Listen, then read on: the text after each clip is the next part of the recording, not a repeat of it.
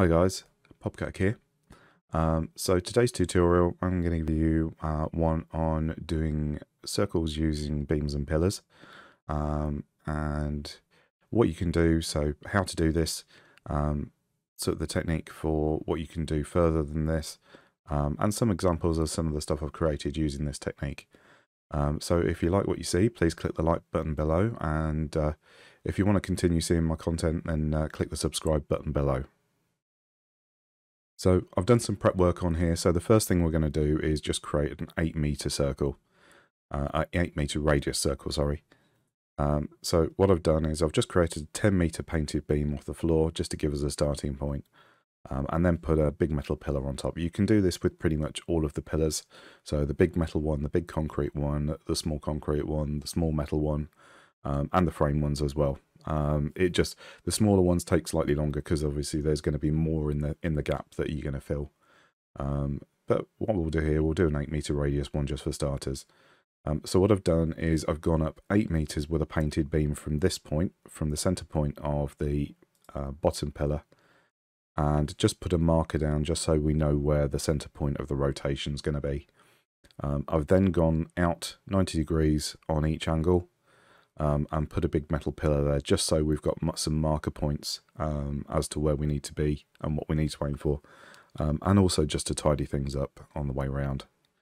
So what we'll do, we'll do a rotation from this point here to roughly this point here. It's going to be slightly shorter than this, but this will help tidy things up and just continue things around. So because we're going to work on this one, we're just going to move this one out slightly, so we'll just create another one here and just remove that one for the time being, and we'll start from the bottom point here and go upwards to this point. So what we'll do is we'll just grab another painted beam and go into freeform mode, and we're going to go to the bottom pillar and we're going to go to the outside middle point there, just like that. So we'll have a slight angle on it, and we'll grab another big metal pillar and we'll go from the center point, switch into zoom mode, and go from the center point out to the edge. Remove these ones because we don't need those. And again, we'll just go out from the center point to the outside edge. And it's just basically a case of rinse and repeat this. So obviously the bigger the circle you're going to do, the more rotations and the more pillars you're going to need, and the longer time it takes. So just to give you an example, after a couple of tries, you can probably get the 40-meter one, which is the maximum length of the painted beam. So it's not too bad once you actually get going. It's not too bad because you'll just get into the swing of things. That's always going from the center point out. So on this point, what we'll do, because we're getting quite close to this, and we've actually overlapped this 90-degree one, we'll just pop this one back in. Using the soft clearance, we can overwrite that. So as you can see, we've got a nice sort of smooth curve here on the outside.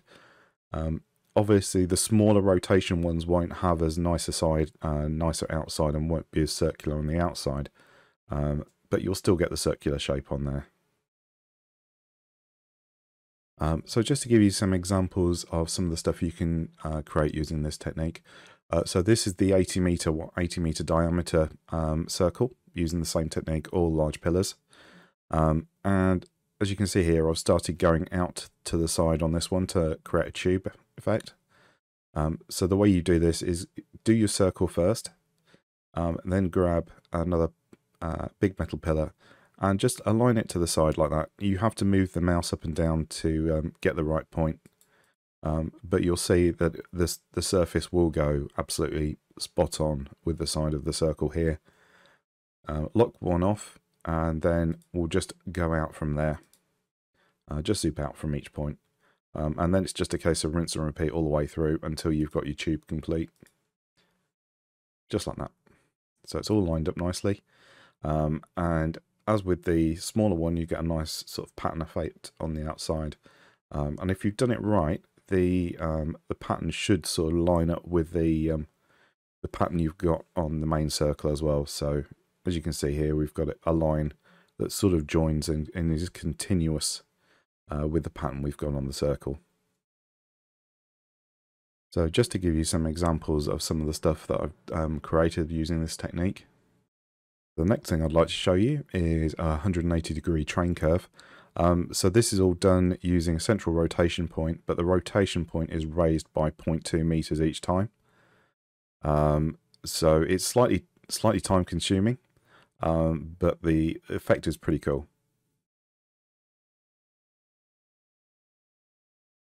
So the next thing I'd like to show you is a 90-degree upwards pipe bend that I've tried to do using the same sort of techniques. But unfortunately it doesn't quite work as the beam rotation doesn't lock properly.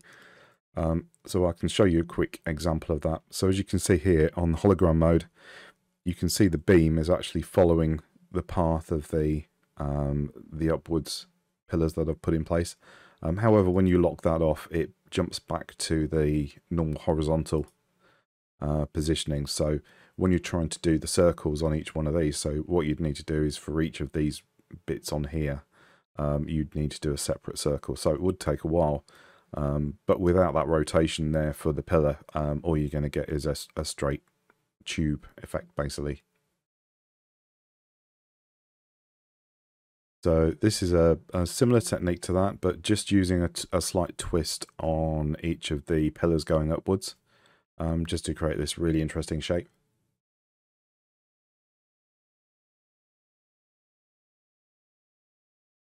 And then again using this technique, this is a train curve, using a rotation point out here. I've done one curve on this point, and then another curve on the outside edge as well.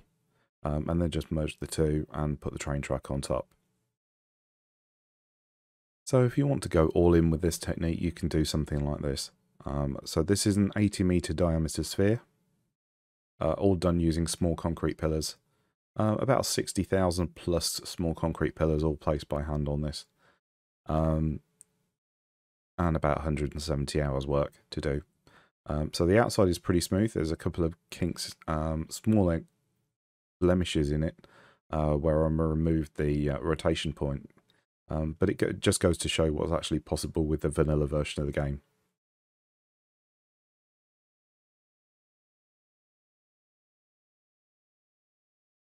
So this is the inside of So this is the inside of the sphere. As you can see, it's pretty smooth all the way around.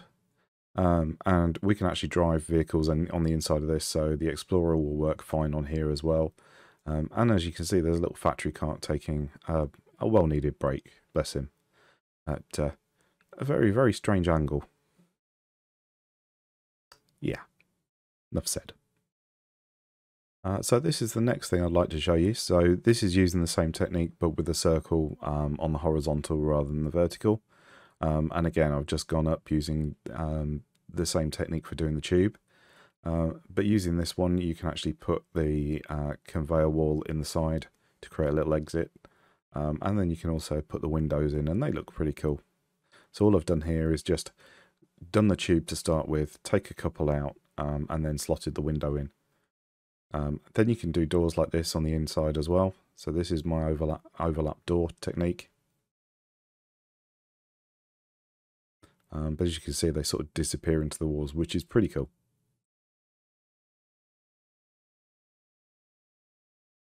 So this was the original start of a dome that I tried. As you can see, just for scale, that's the nuclear reactor building, which fits inside quite nicely. So this is another example of something you can use using the circular technique. So this is part of a train bridge I've tried to create, just an example of what you can do. So the entrance and exit of the train curve are all done using normal foundations, and then the actual curve itself is all done using small concrete pillars on this. But you can get two trains running side by side, no problems at all. And then you can actually create the bridge supports as well using this technique. So I've gone from a center point on this point out to this point here, and then just gone out from the top. So a bit like the circle, but just a small chunk and then filled in. So this is another example of something I'm working on at the moment. So this is 5 tubes altogether. So I've started from the front on this one and gone back out using the tube technique, and then just added some windows on the front. Then you can use another arc on the bottom to create like supports for this one. As you can see here on this one, I've added water extractors to the bottom and run the pipes up the arc, and then just created some little holes in the bottom just for the pipes to go through. So at the back of this building, we've got a half tube created using the big frame pillars, just to create a roof structure over the water extractors here. But as you can see, they knit together quite well and look pretty cool actually. I've then done a slightly smaller tube for the pipes to go down.